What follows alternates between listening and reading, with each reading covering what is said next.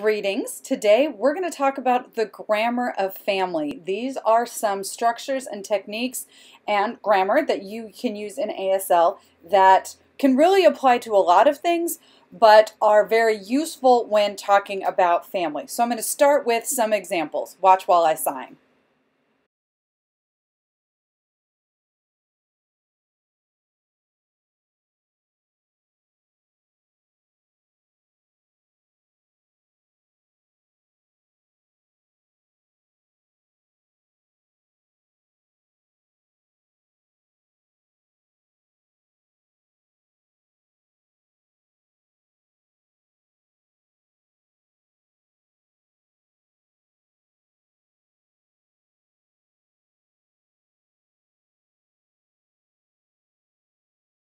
The first example I gave you there was Jackie, the girl in the green shirt, and it was really straightforward. She has one sister, and I just signed it in that straightforward kind of manner.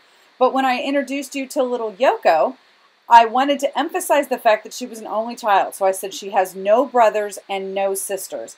And if you watch how I did that, you'll notice I kind of shifted my shoulders when I talked about brothers, and then I shifted my shoulders again when I talked about her not having any sisters.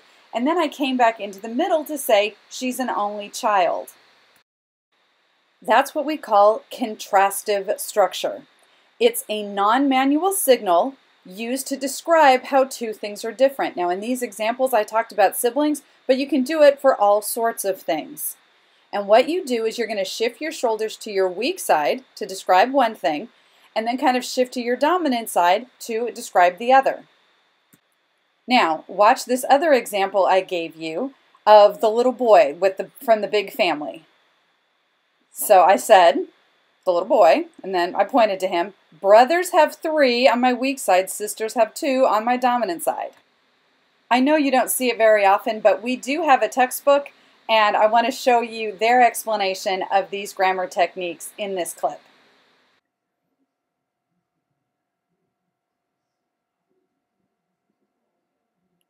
Suppose I'm telling a story about different things and people. It can get confusing pretty quickly because everything starts to look the same.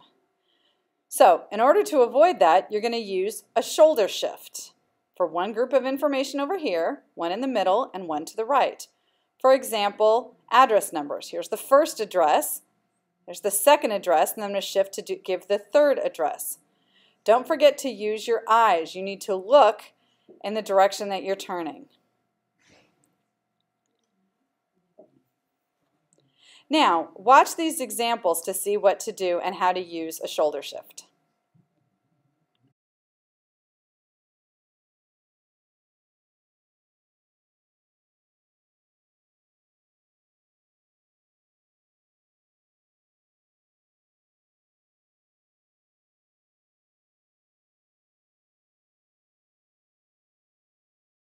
Now we're going to see some examples about ranking. Now that's about listing things in a particular order, like first, second, third. Again, I'm using this with children in a family, but you can use it to list or rank all kinds of things. It doesn't have to only be children.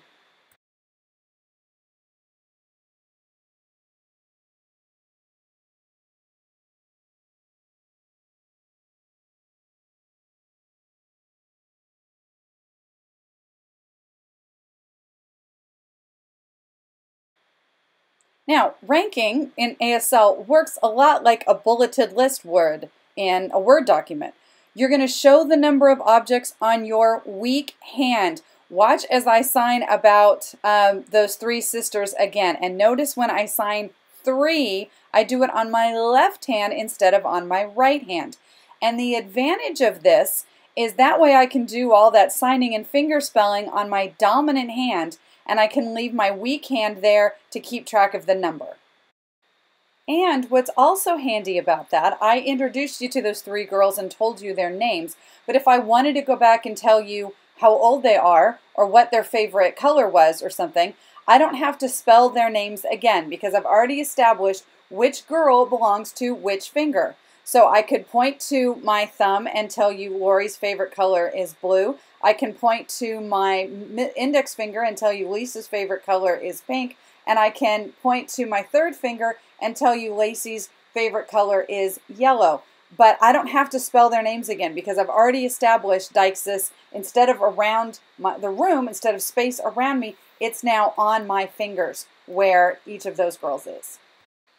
As I mentioned previously, you can use this technique to list or rank things with all sorts of objects. It doesn't have to just be children in a family.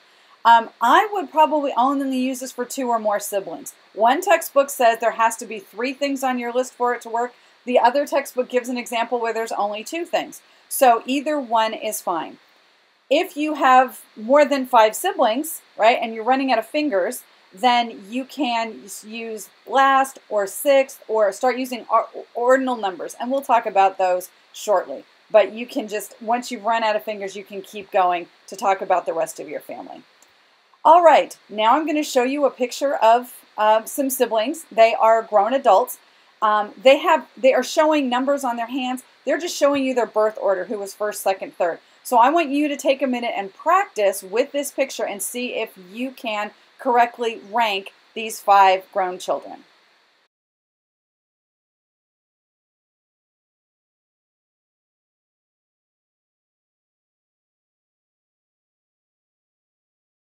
Now, I'm about to show you the answer. So if you're not ready, pause the tape, and then you can watch me sign it.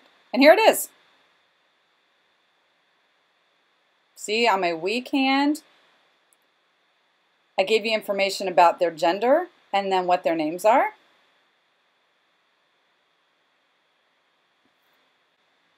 And notice I kept that 5 on my left hand the whole time. Here's Rita again with another clip from your textbook.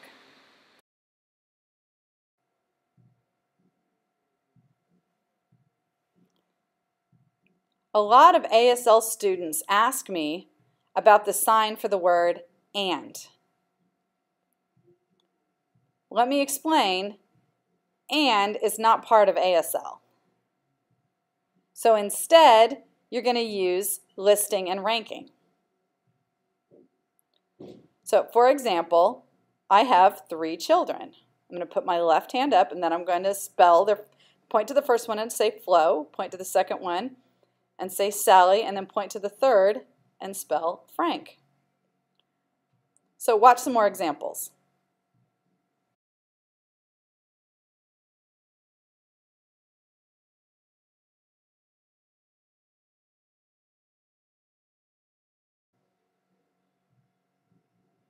Now, a word of warning, it's easy to get confused. You need to keep that weak hand there. For example, I have 2 pets, and I'm going to leave that left hand there. I'm going to point to the first one and spell their name, and point to the second one and spell their name. Don't do this.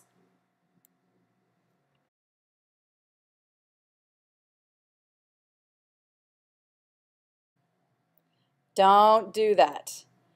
So now watch these 2 examples. One is correct and one is wrong. Oh, see that shoulder shift she did there?